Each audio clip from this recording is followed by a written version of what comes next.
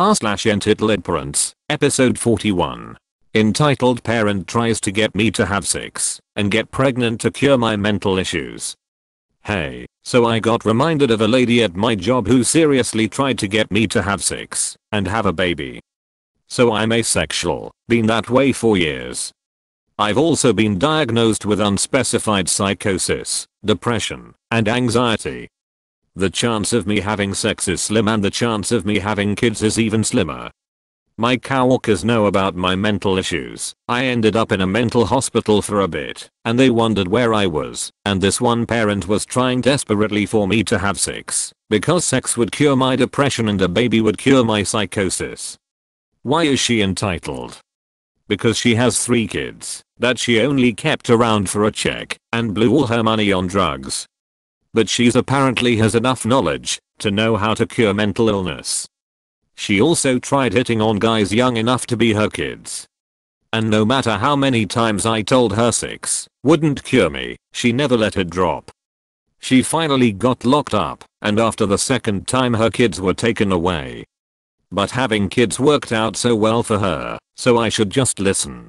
I snapped at Karen, mobile. Let me start off with the fact I have been skateboarding for well over 15 years and anything that could happen at a skate park I have probably seen happen, from super awesome cool tricks to pot smokers, fights, overall counterculture debauchery, and a fair few entitled parents who think their little angels could do no wrong.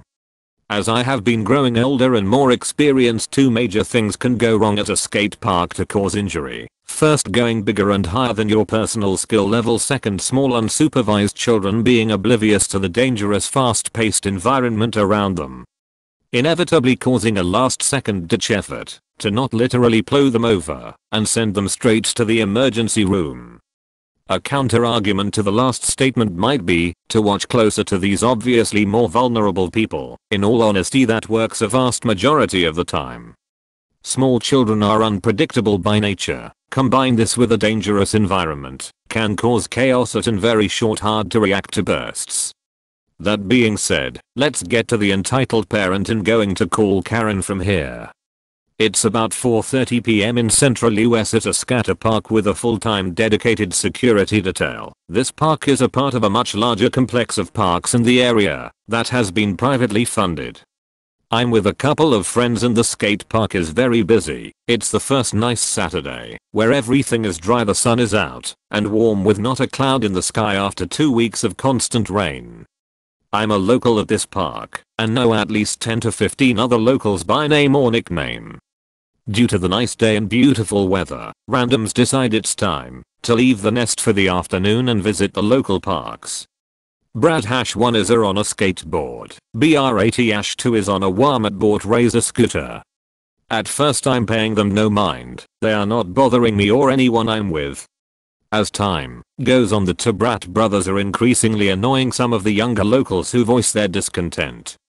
A couple more incidents of them being told to not snake, cut off other people. Brad-1 says in a very arrogant tone, "That's my brother you're talking to," at one of the locals.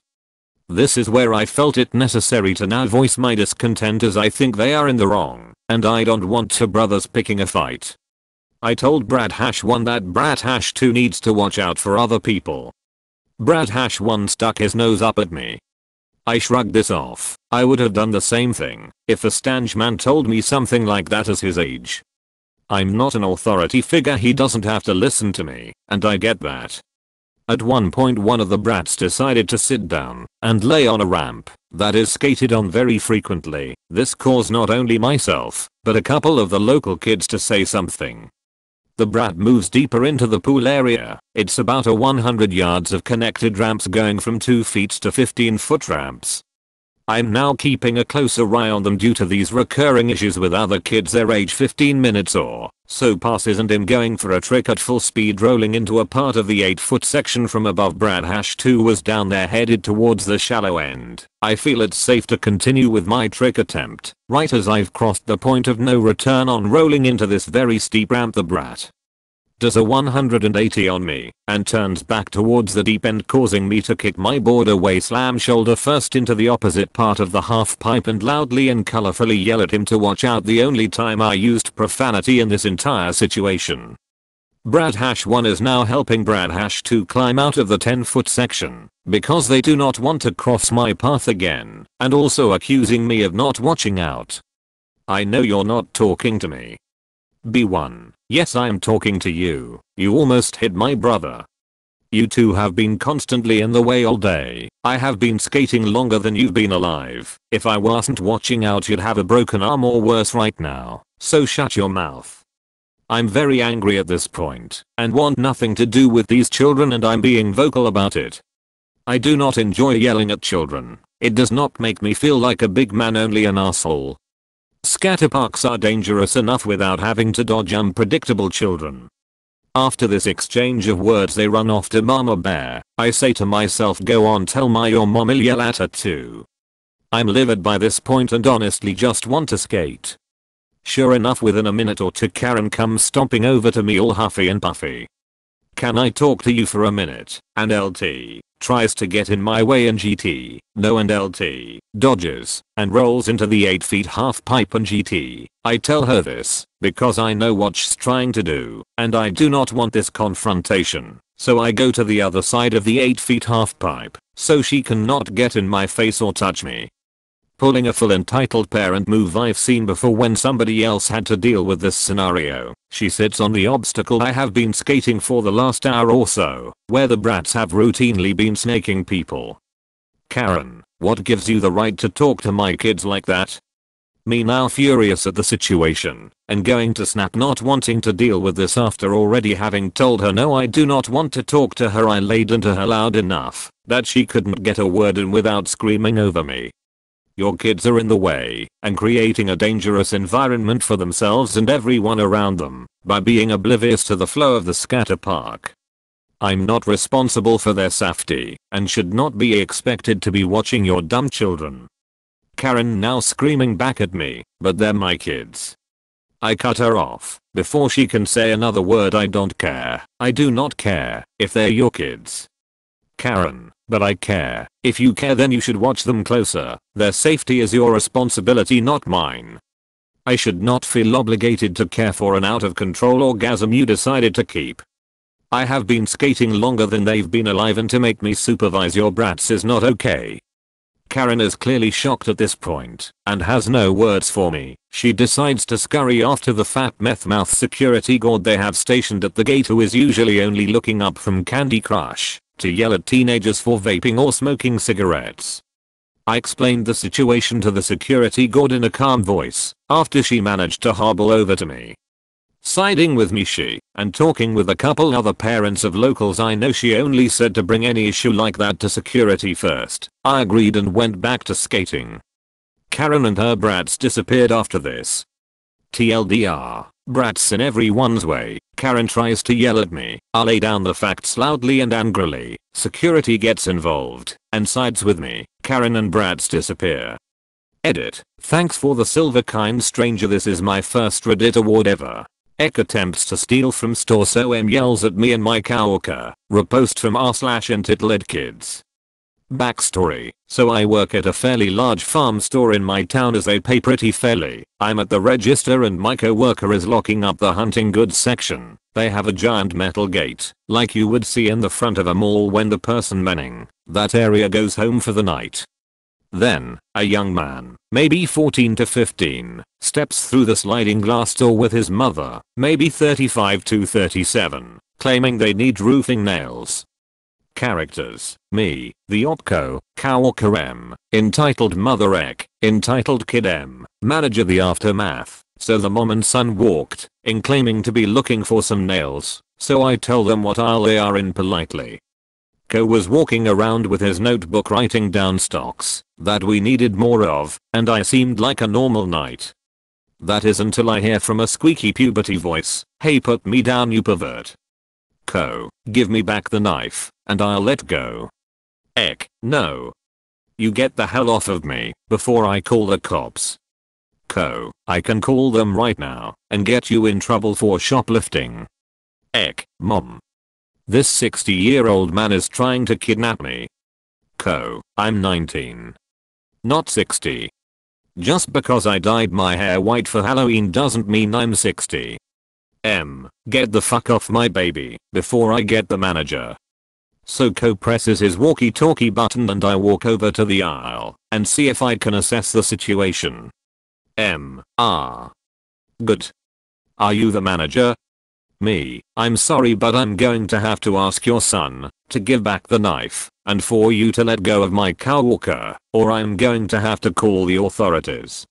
Why is a 15-year-old girl working here? Don't you have somewhere else to go? There are firearms and sharp things here. At this point I'm starting to get a little frustrated at her, because even though I look young I'm 17 and nearly everyone assumes I'm 16 to 17 except for a few like me, ma'am, I've been raised around hunting and knives my whole life. Selling them and helping people with them is no different. I'm also sorry to point out that I'm 17, not 15. Then show me your ID. Me, I don't have to show you anything. Then I press the button for the manager to come to our aisle. Hello Op and Co, what's the problem here? Me, well this mother and son are harassing us and the son has stolen one of the This man is trying to kidnap my baby and I think this young woman here is being forced to work. I'm glad to say that Op is of age and Co is not trying to kidnap your baby, but I heard over the radio chatter that a knife has been stolen. This knife was on the floor unpackaged, so I thought it was someone's that was dropped. So you give it to your teenage son? Well done. These perverts are always looking for kids to take. Me and Co have been close since our parents met, and he can barely stand his brother. Why would he want another kid? Probably to sell for his drug addiction. Co, I don't have a drug addiction and I think it's time I just take this knife out of your son's hand, so this whole issue is over. Soon after Co takes the knife and hands it to the manager. If this was found on the floor, then why is the plastic tip still on it? I guess it's just from the guy being safe. Me, ma'am, I strongly recommend you leave before we contact the police. Soon after she leaves grumbling about having to go to a bigger brand. Starts with an L and its logo is a blue house. You fucking city dorks, go back to playing your games. Me, ma'am, I've been raised in the country and I will die in the country. You're not country because you're literally carrying around a hydro flask. Just shut up and get out of here. You disrespectful bitch. You need to be taught how to respect your elders. Me, was that a threat? Because I can easily pull up the cameras and fork it over to the police. And X scamper out of the building and we lock the door so we can clean up for the night. Thanks for reading. I'm currently getting it all from Co, and he told me about the convo that ensued after I heard the kid scream. I'll try to keep you updated. Edit. Oh my lord, thanks for 1000 upvotes. Entitled parents try to make me into a maid/servant. So back to my church, filled with entitled parents, and my sister who is about to graduate. And I'm a year behind her, so I'm in the 11th grade. In the church, they hold a party for the graduating class. Really nice, except the 11th graders are supposed to provide the food. They had an excuse, but I didn't mind that. But what I did mind was the 11th graders were expected to sever the adults there, like they were slaves. No, we weren't paid, and we got the leftover food after everyone had picked at it and was cold. And we were told to be thankful. We were supposed to run around offering drinks, cleaning up after everyone and such. I wasn't having that. This church already thought my family was trash and I knew it would just tickle them pink to see my acting like a slave. So I told my nana I would bring food but not serve.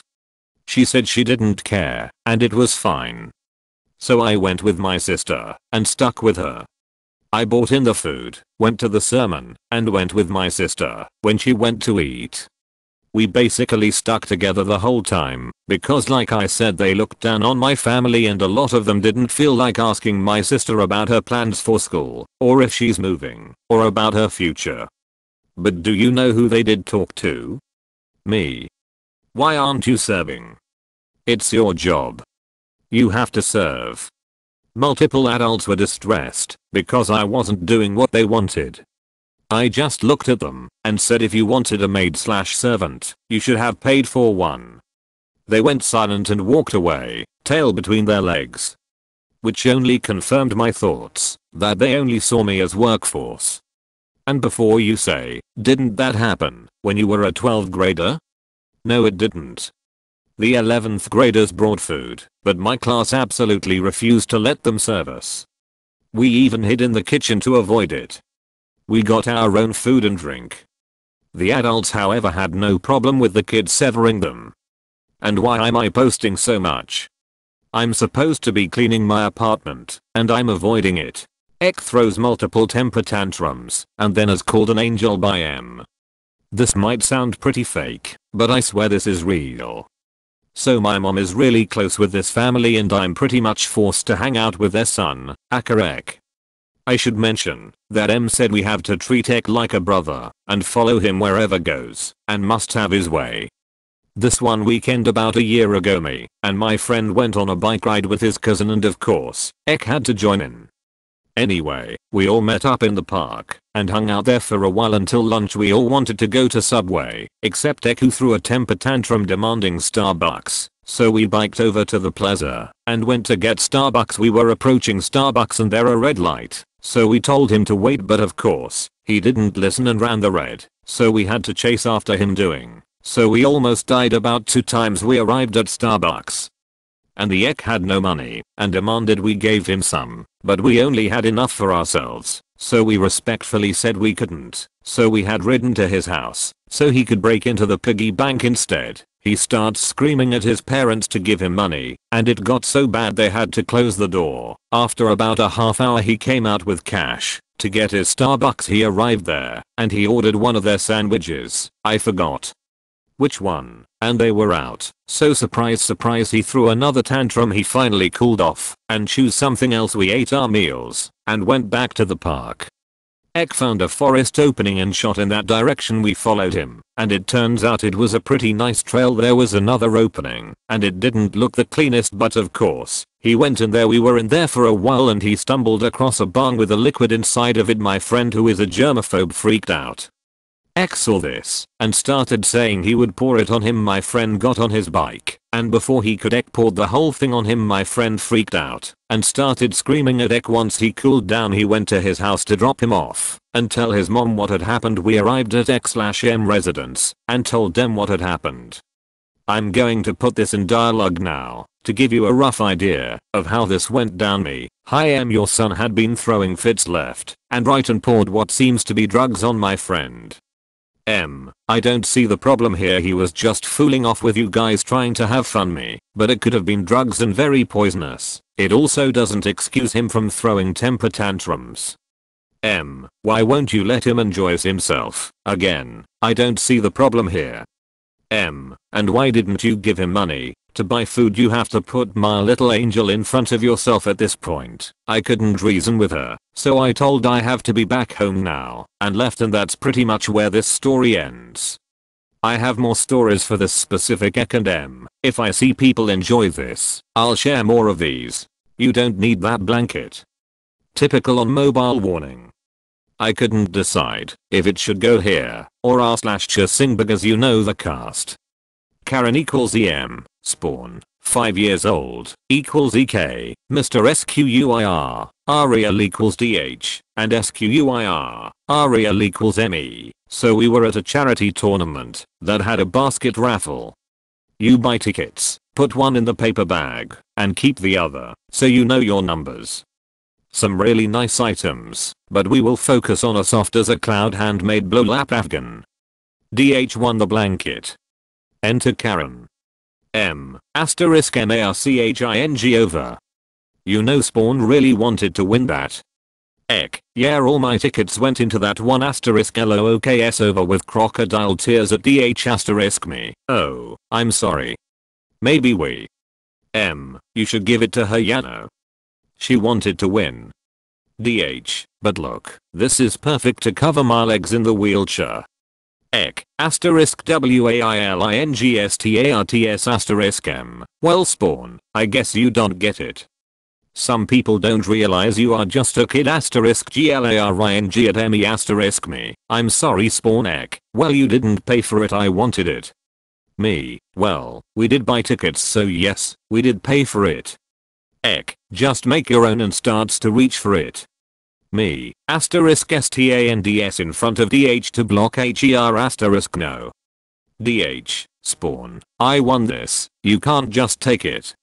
M. Come along Spawn. You know we are broke. We will skip having dinner and I will buy you a blanket at the store *GLARES at the two of us *DH *QUIETLY. After they walked away I would have given it to her if she didn't demand it. TL. Doctor husband won an Afghan. Kid wanted it. Kid didn't get it. Karen tries to weight shame me for type 1. Cast. Me M. Karen. I have type 1 diabetes, the type where you are born with it, and so I was at my friend's house when he wanted to know if I wanted to sleep over. I said sure, but I needed to get a few things first. Mind you this the 90s, and I'm 12 in this story, so I grabbed my Game Boy, my pillow, Super Mario 3, Pokemon Yellow Edition, and my diabetes medicine. Now onto the story. We started by watching A New Hope, The Empire Strikes Back, and The Return of the GD. Then we watched them in the opposite order, to catch any Easter eggs or something like that. It is now midnight, so M asks me if I want any snacks, so I say yes, but nothing with high sugar levels. M asks why, so I tell her that I have diabetes. That was a mistake. Now she starts talking about how I shouldn't be eating so much, that I get diabetes at age 12, so I thought she had a point, and she just didn't know what kind of diabetes it was, so I told her it was just type 1, and she started talking about how she doesn't care if it's type 1, type 2 or even type 4. So I had to explain to her what it was, and that calmed her down. Then she threw out my medicine thinking I didn't need it, because my body was already used to it, or some other bullshit I don't really remember. So I ended up going home, telling my mom and still being friends with the kid, but never going back to his house. If you made it this far, thanks for reading. This is my first actual post on Reddit. I've been a lurker for a while, and finally found this subreddit, and decided to tell you guys this horror show of a sleepover. Monstrous pachyderm of an entitled mom tries to crush my twig thin manager over Happy Meal toy. Sorry on mobile, I will do my best. M. Entitled Monster Mom, EGM, Mom of Manager. This happened in 1996, but I remember, as if it was 5 minutes ago. I'm on register, M and I are playing around BC, we are teens, and have crushes on each other. In comes M pushing EGM looking on a mission, like they want to fight. M to my manager, you have any more of the Incredible Hulk toy figures? M. Sorry, not right now. What we have is what's here till the truck comes, but other MCDS might. M cuts him off as she tries to launch her blubbering heap of flesh over the counter and grabs M by collar. You will find me that goddamn toy. She started going on about she's a collector and we're hiding her mom's items on purpose. Years later find out EGM is a McDonald's memorabilia collector and won't leave until she can be escorted to the storage shed to prove we are out of the toy. She finds a substitute and leaves with EGM ranting insults at us. Someone called the cops, but there wasn't much to be done except give her a warning. She was back a few years later long after I quit. Launch day of the teeny beanie bears from different countries. She only lied to customers walking in telling them to leave because she was buying them all. She got a surprised Pikachu face when the manager wouldn't let her. Her son is bad too. I'll write about him soon.